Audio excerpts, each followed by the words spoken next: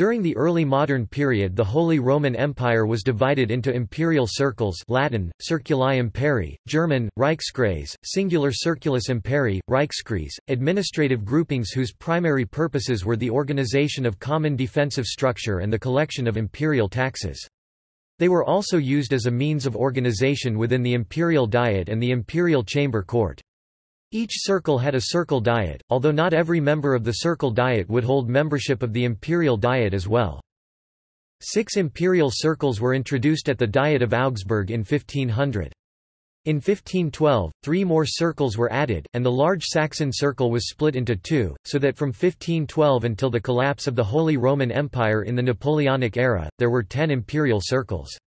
The Crown of Bohemia, the Swiss Confederacy and Italy remained unencircled, as did various minor territories which held imperial immediacy.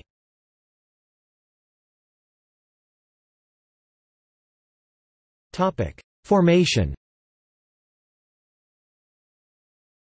Initially the 1500 Diet of Augsburg set up 6 imperial circles as part of the imperial reform: the Bavarian Circle, the Franconian Circle, the Saxon Circle, the Swabian Circle, the Upper Rhenish Circle, the Lower Rhenish Westphalian Circle. Originally, the territories held by the Habsburg dynasty and the electors remained unencircled.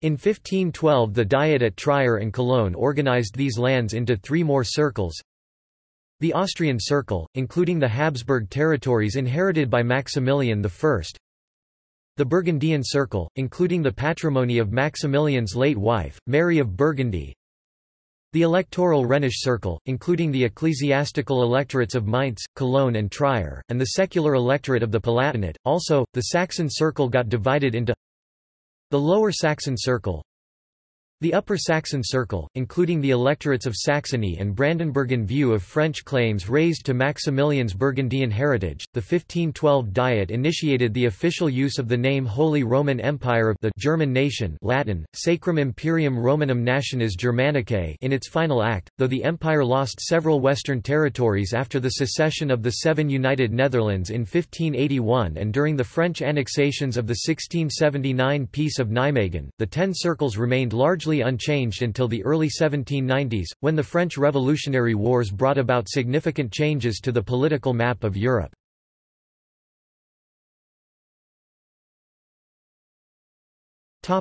Unencircled territories.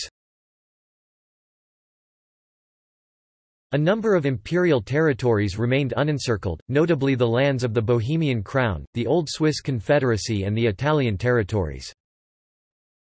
Besides these, there were also a considerable number of minor territories which retained imperial immediacy, such as individual imperial villages, and the lands held by individual imperial knights.